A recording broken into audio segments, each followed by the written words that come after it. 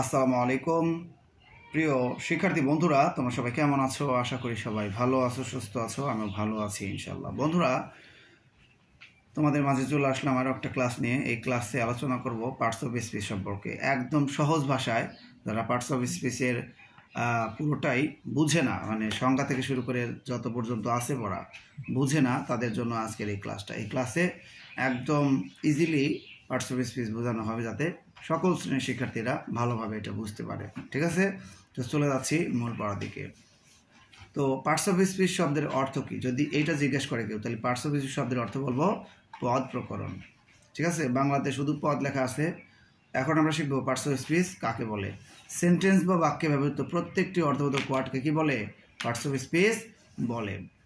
ওকে, তাহলে আমরা শিখলাম পার্টস অফ স্পিচ অর্থ হলো পদ প্রকরণ, আর সেন্টেন্স বা বাক্যে ব্যবহৃত প্রত্যেকটি অর্থবোধক ওয়ার্ডকে পার্টস অফ স্পিচ বলে। এখন যদি কেউ জিজ্ঞেস করে যে পার্টস অফ স্পিচ কয় প্রকার, তাহলে আমরা কি বলবো? পার্টস অফ স্পিচ হলো 8 প্রকার।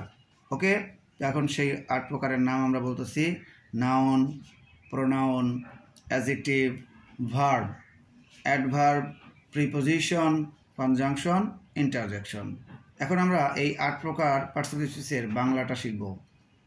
নাউন অর্থ হলো নাম বা বিশেষ্য, প্রোনাউন অর্থ সর্বনাম, অ্যাডজেক্টিভ অর্থ হলো বিশেষণ, ভার্ব অর্থ ক্রিয়া, অ্যাডভার্ব অর্থ ক্রিয়া বিশেষণ বা বিশেষণের বিশেষণ, প্রিপোজিশন অর্থ হলো পদান্বয়ী অব্যয়, কনজাংশন অর্থ হলো সংযোজক অব্যয়, ইন্টারজেকশন অর্থ হলো বিশেষসূচক অব্যয়। এখন আমরা শিখব নাউন কাকে বলে। কোনো কিছুর নামকে নাউন বলে, অথবা যে ওয়ার্ড দ্বারা কোনো ব্যক্তি, বস্তু, স্থান, পদার্থ, কোনো দোষের নাম, গুণের নাম বোঝায় তাকে নাউন বলে। তোমরা মনে রাখবে, এই পৃথিবীর মধ্যে যা কিছু আছে প্রত্যেকটা জিনিসেরই কিন্তু একটা নাম আছে, তাই না? তো সেই নামযুক্ত শব্দকেই ইংরেজিতে নাউন বলে। তাই বলা হয় কোনো কিছুর নামকেই নাউন বলে। নাউনের কি আর উদাহরণ দেওয়া দরকার আছে? এই পৃথিবীর মধ্যে যা কিছু আছে, তোমার চোখের সামনে তুমি যা কিছু দেখবা, ওগুলোর নাম বললেই কি হবে? নাউন হয়ে যাবে। ঠিক আছে, নাউন কিন্তু বাক্যের শুরুতে বা শেষে বসে। নাউন তাহলে কোথায় বসে, এটা আমরা কিন্তু শিখলাম। নাউন বসে বাক্যের শুরুতে বা শেষে। আমি উদাহরণ দিচ্ছি, যেমন Dhaka is the capital of Bangladesh. এখানে বাক্যের শুরুতে কি বসছে?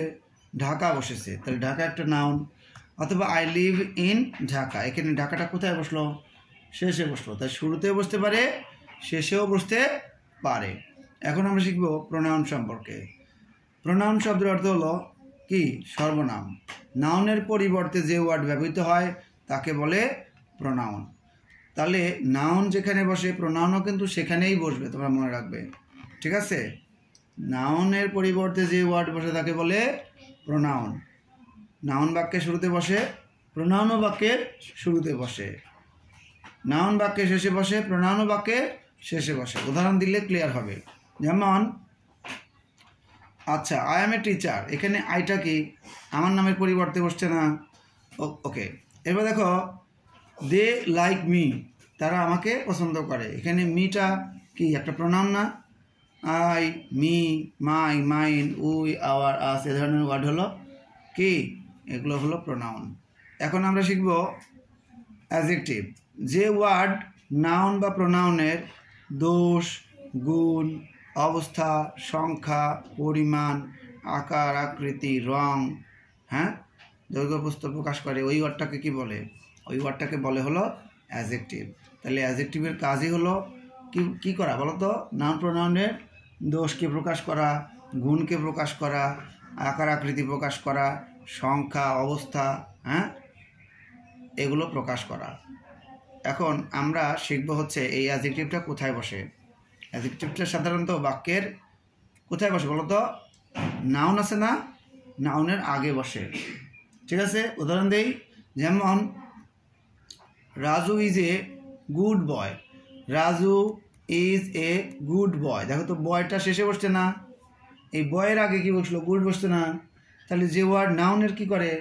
দোষ গুণ প্রকাশ করে, নাউন বা প্রোনাউনের। ঠিক আছে, তাই যে ওয়ার্ড নাউন বা প্রোনাউনের দোষ, গুণ, অবস্থা, সংখ্যা, পরিমাণ, আকার, আকৃতি, রং প্রভৃতি প্রকাশ করে তাকে কি বলে? অ্যাডজেক্টিভ বলে। এখন দেখো তো, এটা কি টি শার্ট বলো তো? লাল না, তাহলে লাল একটা রং না, তাহলে it is a red T shirt. তাহলে টি শার্ট একটা নাউন, তাহলে নাউনের আগে কি বসলো? একটা অ্যাডজেক্টিভ বসলো। তাহলে red T shirt, red bird, মনে করো লাল পাখি। তাহলে এখানে পাখিটা অর্থাৎ নাউনের আগে কি বসলো? অ্যাডজেক্টিভ বসলো। তোমরা মনে রাখবে যে ওয়ার্ড নাউন বা প্রোনাউনের কি আগে বসে এবং কি প্রকাশ করে? দোষ, গুণ, অবস্থা, সংখ্যা, পরিমাণ, আকার, আকৃতি এগুলো প্রকাশ করে তাকে কি বলে? অ্যাডজেক্টিভ বলে। বুঝতে পেরেছি সবাই? এবার আমরা শিখবো হচ্ছে ভার্ব। যে ওয়ার্ড দ্বারা কোনো কিছু করা, হওয়া, যাওয়া, খাওয়া, কোনো স্থানে অবস্থান করা বোঝায় তাকে কি বলে? ভার্ব বলে। তোমরা সংক্ষেপে মনে রাখতে পারো, কোনো যে ওয়ার্ড দ্বারা কোনো কাজ করা বোঝায় তাকে কি বলে? ভার্ব বলে। আমরা কি পারবো এখন? ভার্ব শব্দের অর্থ হলো ক্রিয়া। যে ওয়ার্ড দ্বারা কোনো কিছু করা, হওয়া, যাওয়া, খাওয়া প্রভৃতি কাজ করা বোঝায় তাকে বলে ভার্ব। ঠিক আছে? আর ভার্ব কোথায় বসে জানো? ভার্ব হলো অ্যাসার্টিভ সেন্টেন্সে 2 নম্বর স্থানে বসে। যেমন I go to school, I go to school. দেখো তো এই পুরো বাক্যটার মধ্যে আই একটা নাউন প্রোনাউনের মধ্যে বসে, সাবজেক্ট। তো সাবজেক্টের পরে কি বসলো? ভার্ব বসলো না? তাহলে ভার্বের অবস্থান কোথায়? অ্যাসার্টিভ সেন্টেন্সে 2 নম্বরে। ইন্টারোগেটিভ সেন্টেন্সে কোথায় বসে জানো? যেমন ডু ইউ প্লে ফুটবল। দেখো তো ডু ইউ প্লে, প্লেটা 3 নম্বরে না? মূল ভার্ব কিন্তু 3 নম্বরে, এক সেন্টেন্সে এক জায়গায় বসে। ঠিক আছে? ইম্পারেটিভ সেন্টেন্সে কোথায় বসে দেখো? গেট আউট, মূল ভার্ব প্রথমে না? ডু ইট প্রথমে বসছে না? আর ডোন্ট টক, ডোন্ট, আচ্ছা ডোন্ট টক, এখানে ডোন্ট নিয়ে 2টা মিলে একটাই ধরি, ডোন্ট টক শেষে বসছে না? তাহলে এক সেন্টেন্সে এক জায়গায় বসতেছে। প্লিজ হেল্প মি, প্লিজ এরপরে কি বসলো? Help me. Always speak the truth, always এর পরে বসলো না? তাহলে এক একটা সেন্টেন্স এক জায়গায় ভার্ব বসতেছে। এরপর বলো তো অপটেটিভ সেন্টেন্সে ভার্ব কোথায় বসে? যেমন মে আল্লাহ help you, May Allah help you. তাহলে এখানে সাবজেক্টের পরে আল্লাহর পরে কি বসতেছে? ভার্ব বসতেছে না? বি হ্যাপি ইন লাইফ, এখানে প্রথমে বসতেছে। আচ্ছা, long live my parents, long এর পরে কি বসলো? ভার্ব না? ওকে। ইন্টারজেকশনে কোথায় বসতেছে? অ্যালাস আই অ্যাম আনডান, তাহলে এখানে সাবজেক্টের পরে বসতেছে। ঠিক আছে? ওকে, একটা সেন্টেন্সে এক জায়গায় বসে। তাহলে আমরা শিখলাম ভার্ব শব্দের অর্থ হলো ক্রিয়া। যে ওয়ার্ড দ্বারা কোনো কিছু করা, হওয়া, যাওয়া, খাওয়া প্রভৃতি কাজ করা বোঝায় তাকে বলে ভার্ব। ওকে, তো এখন আমরা শিখবো হচ্ছে অ্যাডভার্ব। অ্যাডভার্ব, অ্যাড এবং ভার্ব এই দুটো মিলে কি? অ্যাডভার্ব। অ্যাড মানে কিন্তু অ্যাডজেক্টিভও বোঝাতে পারে, তাই না? আর ভার্ব মানে তো ক্রিয়া। তাহলে যে ওয়ার্ড দ্বারা ভার্বের কাজ কোথায় হয়, কখন হয়, কিভাবে হয়, কতক্ষণ ধরে হয়, কতবার হয়, এরূপ বোঝায় তাকে কি বলে? অ্যাডভার্ব বলে। অথবা তোমরা মনে রাখতে পারো যে ওয়ার্ড অ্যাডজেক্টিভ, ভার্ব, এমনকি অপর একটা অ্যাডভার্বকে, এমনকি পুরো বাক্যকেও কি করতে পারে? মডিফাই করতে পারে, তাকে বলে অ্যাডভার্ব। ঠিক আছে? তো এরপরে অ্যাডভার্ব কোথায় বসে জানো? অ্যাডভার্ব বাক্যের শুরুতে বসতে পারে। অ্যাডভার্ব কোথায় বসতে পারে? বাক্যের শুরুতে বসতে পারে। যেমন উদাহরণ দিই আমরা। আচ্ছা, উদাহরণ দেই। মনে করো হাউ ইভার, হাউ ইভার মানে কি বলতো? যাই হোক, আই উইল গো দেয়ার, যাই হোক আমি সেখানে যাবই, এরকম বলে না? তাহলে হাউ ইভারের পরে কিন্তু একটা কমা বসবে। তাহলে হাউ ইভার হলো একটা কি? অ্যাডভার্ব। আচ্ছা, এখন তোমরা দেখো আর কিছু উদাহরণ দেই।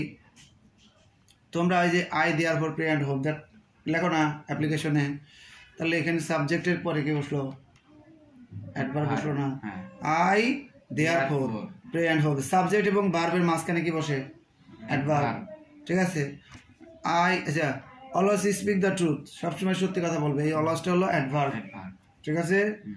আচ্ছা, এছাড়া স্লোলি, কুইকলি, ফাস্ট, এই ধরনের ওয়ার্ডগুলো কি? অ্যাডভার্ব। অ্যাডভার্বের প্রচুর শ্রেণী বিভাগ রয়েছে, প্রচুর ওয়ার্ড রয়েছে, এগুলো তোমাদের শিখতে হবে। আচ্ছা, অ্যাডভার্ব কোথায় বসতে পারে? শেষেও বসতে পারে। যেমন আই ওয়েন্ট আপ, আমি উপরে গিয়েছিলাম। ঠিক আছে। এখন বলো তো এই উপরে বলতে কি জায়গা বোঝাচ্ছে না? কোথায়, কখন, কিভাবে, কতক্ষণ ধরে, কতবার।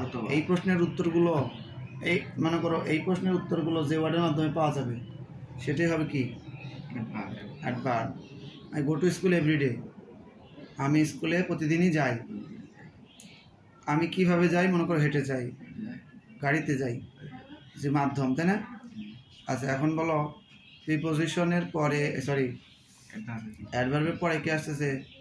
প্রিপোজিশন। প্রি মানে কি? পূর্বে, আর পজিশন মানে অবস্থান। প্রিপোজিশন মানে পূর্বে অবস্থান। যে ওয়ার্ড বলো, যে ওয়ার্ড নাউন বা প্রোনাউনের পূর্বে বসে এবং সেন্টেন্সের অন্য ওয়ার্ডের সাথে সম্পর্ক স্থাপন করে তাকে কি বলে? প্রিপোজিশন বলে। উদাহরণ দেই, যেমন মনে করো সাপোজ, দেখো কলমটা, যেমন the pen is on my কি? আচ্ছা, অন মাই হ্যান্ড, আমার হাতের উপরে এই কলমটা আছে। তাহলে হাতও একটা নাউন, আবার পেনও একটা নাউন। যে ওয়ার্ড দুটি বলো, যে ওয়ার্ড নাউন বা প্রোনাউনের পূর্বে বসে এবং বাক্যের অন্য ওয়ার্ডের সাথে সম্পর্ক স্থাপন করে তাকে কি বলে? প্রিপোজিশন বলে। প্রিপোজিশনের মধ্যে তোমরা মনে রাখবা এই নাউন বা প্রোনাউন যেখানে আছে না তার আগেই বসবে ওই প্রিপোজিশন ওয়ার্ডটা। আচ্ছা আমরা হচ্ছে মনে করো এই খাতার উপরে একটা কলম রাখি, ঠিক আছে? তাহলে এই কলমটা কোথায় আছে? এই খাতাটির উপরে। এটাকে আমরা নোটবুকও বলতে পারি, তাই না? The pen is on the notebook, the খাতা, এই খাতাটির উপরে কলমটা আছে। তাহলে কোনো কিছুর মনে রাখবা উপরে, নিচে, ডানে, বামে ধরনের ওয়ার্ড প্রকাশ করতে কিন্তু আমরা এই প্রিপোজিশন ব্যবহার করি, ঠিক আছে? প্রিপোজিশনের লং সিরিয়াল আছে, অনেক প্রিপোজিশন আছে, 100টা পর্যন্ত সিরিয়াল পাওয়া গেছে। তো যাই হোক, প্রিপোজিশনের উদাহরণ হিসেবে আমরা কয়েকটা দিই। Two, at, on, by, from, among, তারপরে আরও আছে ওয়ার্ড, ঠিক আছে? বিসাইড, এই ধরনের ওয়ার্ডগুলো কি? এগুলো হলো প্রিপোজিশন। এই হলো ভার্ব। এখন দেখো প্রিপোজিশনের পরে আসতেছে কনজাংশন। আর প্রিপোজিশন কোথায় বসে কিন্তু আমি বলে দিচ্ছি, নাউন প্রোনাউনের পূর্বে। আর কনজাংশন শিখবে এবার। কন মানে একত্রে, আর জাংশন মানে সংযোগ। একত্রে সংযোগ। যে ওয়ার্ড দুটি ওয়ার্ড বলো, যে ওয়ার্ড দুটি ওয়ার্ড, সেন্টেন্স বা ক্লজকে কি করবে? একত্রে যুক্ত করবে, তাকে কি বলে?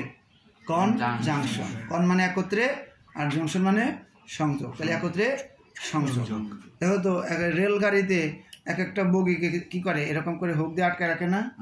তাহলে আমরা যদি এখন উদাহরণ দিই, মনে করো Raju and Saju are going to school. Raju আর সাজুকে আমরা কি দিয়ে যুক্ত করলাম? অ্যান্ড দিয়ে। Raju and Saju are going to school. Raju এবং সাজু স্কুলে যাচ্ছে। তোমাদেরকে পরীক্ষাতে অথবা দেয় না, প্রশ্নের মধ্যে অর থাকে না? মনে করো ক অথবা মানে কি একের কি ক অথবা খ, যে কোনো একটা অ্যান্সার করো, ঠিক আছে? আচ্ছা তাহলে এখানে অথবা ইংলিশ কি? অর। ডু অর ডাই, করো অথবা মরো। ইট অর গো, খাও অথবা যাও। অনেক হোটেল মালিক কিন্তু খুব ওই কাজই, তাই না? তারা অনেক কাস্টমারদের সাথে খারাপ আচরণ করে। কয় ভাই আপনার দোকানে কি আছে? বিরিয়ানি আছে? আছে। কত করে প্লেট? কয় 150 টাকা প্লেট। ওই বেটা পাশের দোকানে না 100 টাকা প্লেট। কয় খাইলে খাও, নইলে যাও। ইট অর গো। ইট মানে কি? খাও। অর মানে অথবা, গো মানে যাও। খাও নাই যাও। এখন বলো দাম বাড়ায় দিছে না? গরুর দাম বাড়ছে, তাই আমাদের খাবারের দামও বাড়ছে। আচ্ছা এখন বলো গরুর মাংস থেকে, মানে মাংস কি আর কিনে আনছে, ওর থেকে এক টুকরা হালকা দিছে, কয় এর দামে বাইরে গেছে। 1 কেজি কিনছে মনে করো কত টাকা দিয়ে বলো তো? 600। মনে করো না 100 টাকা বেশি দিয়ে কিনছে। এখন ও এক বিরিয়ানির এক প্লেটের মধ্যেই কয় টাকা লাভ করতে চায়? কমপক্ষে 50। তাহলে আর মাংস কি 1 কেজি থেকে কি একেবারে বেশি দিয়ে বসে 2-3 টুকরা দিতে হচ্ছে, আর এটার দামই 50 টাকা বাড়াইছে। দুইজনের কাছ থেকে 1 কেজির দাম উসুল করবে। যাই হোক, এটা ব্যাপার না, যার যার ব্যাপার, ব্যবসায়িক ব্যাপার নাকি। তোমরা খাইলে খাও, না হলে ছুটকে আসবো। ওকে, কেউ ছুটি থাকবে না, সবাই খাবে, তাই না? যেমন ভাগ্যে থাকবে তাই খাবে। এখন বলো, কনজাংশন বুঝছো, প্রিপোজিশন বুঝছো? তাহলে যে ওয়ার্ড, দুটি ওয়ার্ড বা সেন্টেন্সকে একত্রে সংযোগ করবে, যুক্ত করবে, হ্যাঁ, লিঙ্ক করে দিবে, তাকে বলে কনজাংশন। কনজাংশন কি হিসেবে কাজ করে জানো? কনজাংশন হলো ঘটক হিসেবে কাজ করে। যখন একজন ব্যক্তি একটা ছেলে আর মেয়েকে কী করে দিচ্ছে, বিয়ে করায় দিচ্ছে, তখন ঘটক হিসেবে কাজ করলো কে? ওই ব্যক্তি যে বিয়ে পড়ায় দিল, তাই না? মানে বিয়ে পড়ায় না, বিয়ে পড়ায় তো কাজই, ঘটকরা হলো কি করে, ঠিক করে দেয়।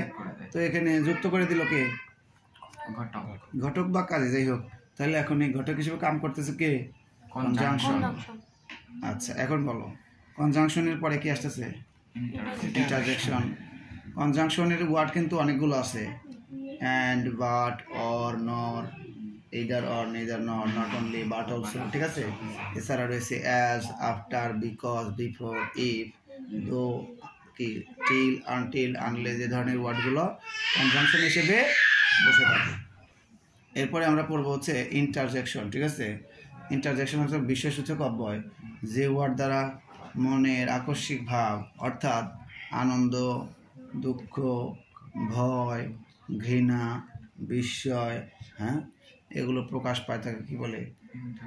ইন্টারজেকশন বলে। আমরা যখন একটা ফলাফল পাই, মনে করি ভালো ফল পাইলাম, পরীক্ষার ফল, তখন রেজাল্ট কার্ডটা পেয়ে কিন্তু কি মন থেকে একটা আনন্দ হয়, তাই না?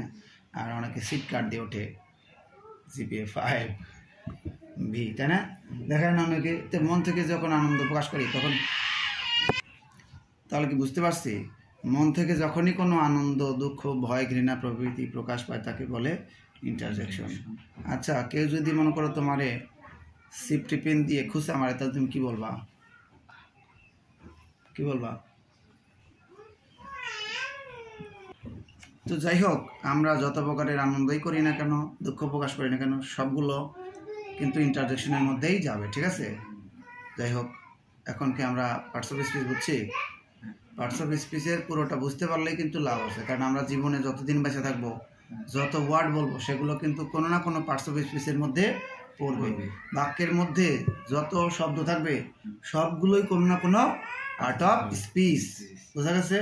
তো এখানে আমাদের ক্লাসটা শেষ হচ্ছে। ক্লাসটা যদি ভালো লাগে অবশ্যই একটা লাইক দিয়ে দিও, পারলে বন্ধুদের মাঝে শেয়ার করে দিও। যারা এই চ্যানেলে নতুন, অবশ্যই চ্যানেলটা সাবস্ক্রাইব করে রাখবে, যাতে নেক্সটে ভিডিও দেওয়া মাত্র সেগুলো চলে যায়। তো সবাই ভালো থাকবে, সুস্থ থাকবে, আল্লাহ হাফেজ।